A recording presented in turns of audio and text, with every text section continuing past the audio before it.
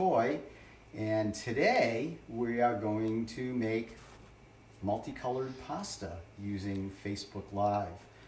So I hope you enjoy this. This is one of my favorite things to teach. So let's get started so I can eat. So we're going to start off by making the fresh pasta. This is going to be really fast because we're going to use a food processor and we're going to use one of these cool Atlas pasta machines. So to start with, I am going to use a little less than a cup of flour here. And I use bread flour because it's a denser flour, which makes really nice dough.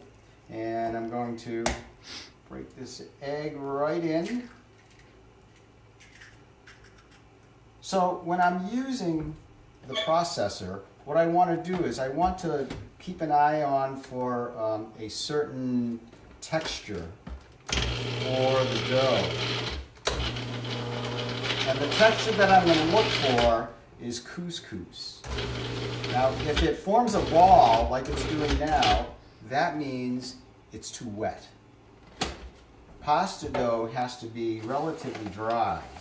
So since it's too wet, what I'm going to do is I'm going to add about a tablespoon of flour. You want to make sure you don't add too much, otherwise I'll have to put some liquid in. You'll see the ball breaks up,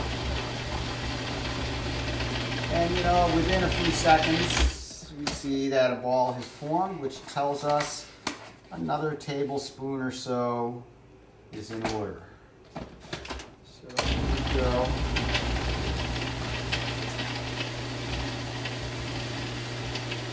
So this will be the plain pasta, the pasta that's not colored.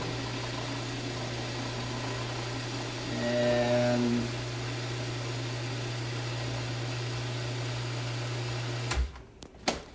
all right. So if you look at this texture, you'll see that it's small pellets. And what I want to do is I want to make sure that those pellets will stick together like that. So it forms a nice soft dough. So what I'm going to do now is I'm going to take this out.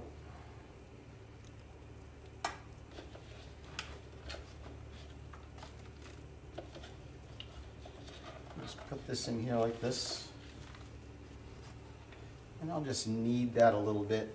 But you can kind of see that it's formed a soft dough pretty quickly. So the machine has done a lot of the work for us. So let's talk about the colored pasta. So I've literally finished this dough. So what we're going to do is I'm going to use spinach to color the pasta. And I'm going to take a handful of, this is baby spinach. We've washed it. We'll just put that right in. And what I'm going to do is I'm going to take the bag that the spinach was in, and I'm just going to put the dough that I made into this bag to keep it from drying out.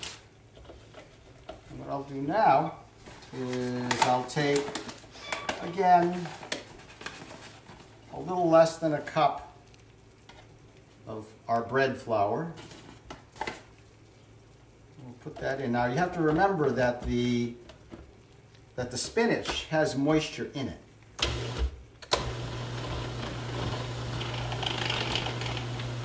There we go. So you want to do that beforehand, before you put the egg in. Otherwise, if it's wet, it doesn't actually chop the spinach up, it just shreds it.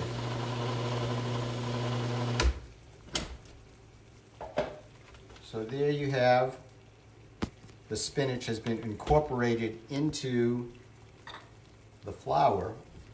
We'll take our egg. So another thing just to kind of keep in mind is that because of the moisture content in the spinach, this will actually make a little bit more dough than the plain. Put that in. It's going to be very wet, as you can imagine, because of the spinach. So I'm going to add a couple tablespoons right in there, rather than that 1 tablespoon.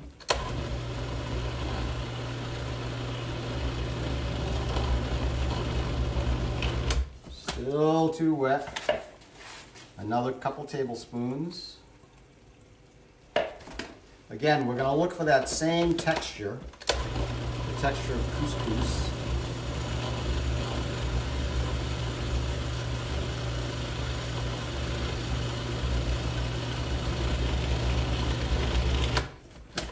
Wow, really wet.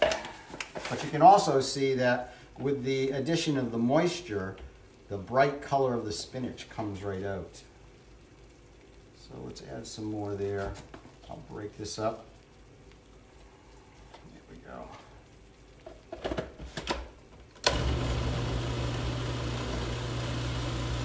Just a note, if you have questions or anything like that, just write them down below. Getting a little closer.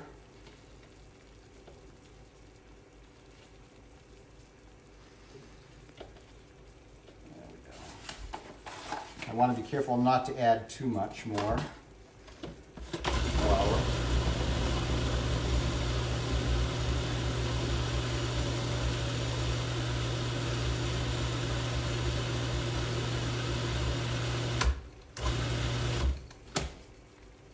Looks good.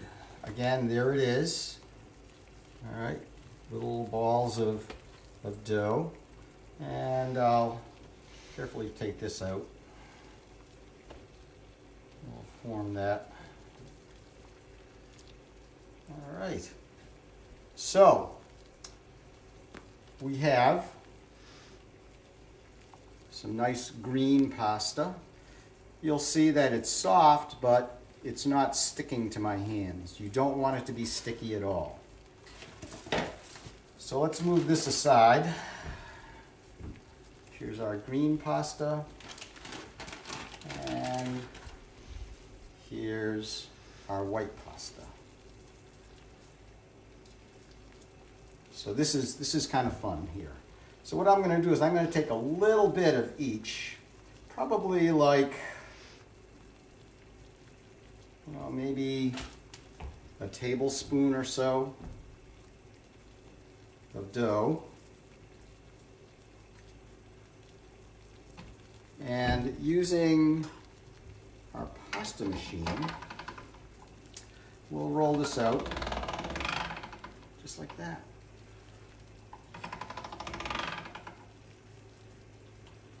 And I'll do the same thing with the spinach pasta. Roll that out.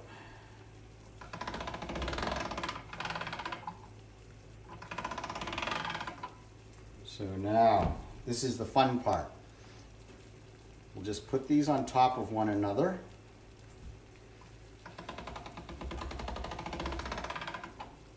And we'll roll these out.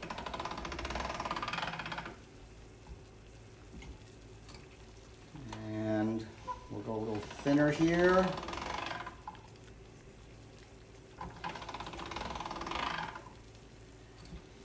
Again.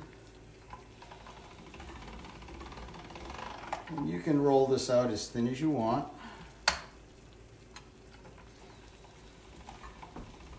So again, it's really important that you not make the dough really wet, because it will gum up your pasta machine. There we go. All right.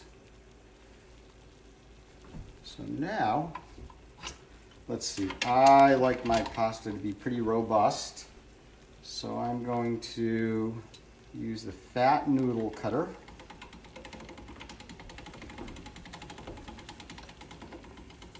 And this is a great use for a chopstick. Just get right behind that. And you can see the two-colored pasta. So fresh pasta only takes about a minute to cook. So we'll put that right in there. I've got some boiling water here. And what I'm going to do is I'm going to salt this water. This is about 2 quarts of water, and I'm going to put in a teaspoon of salt. Just mix that right in. So I'm going to just tilt this chopstick. We'll put the tip right in. And what's really important to do is for the first 5 seconds that you put the pasta in, you just give it a little stir. And what that will do is it'll give the hot water a chance to seal the surface of the pasta so that it doesn't stick together. So we'll let that cook for just a minute. And let's talk about what I like to put in my pasta. We've got some Parmesan cheese, some shredded parm. And by the way, room temperature cheese tastes better than refrigerated cheese, so let it warm up. And butter is good, but what's even better is this is black winter truffle oil. So it tastes like mushrooms, which is great. And a little bit of spice here. This is Trader Joe's Everyday Seasoning Spice. So these are my 3 favorite things to put into my pasta. Let's take a look at this. I think I've been talking for about a minute. This container here is great for individual servings. When I teach classes, this is what I use. Everyone gets to make and cook their own. And we got this from IKEA for, I think they were like under $3, which is great.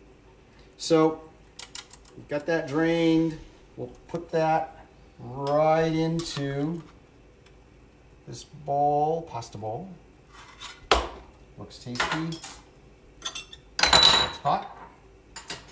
And let's put in some of our everyday seasoning and just a touch of our truffle oil.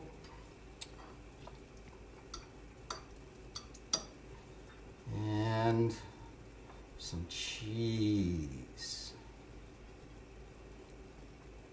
And you know, if you want to add garnish and things like that, you could do that. But this is really good. So there you have it. Some multicolored fresh pasta. I think this didn't take me much more than 15 minutes to do. I don't think. We can check the time. But it's pretty tasty.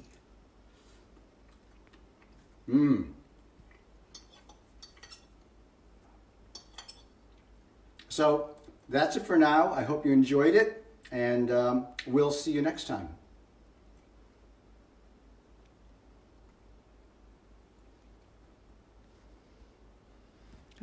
I pushed finish. It still shows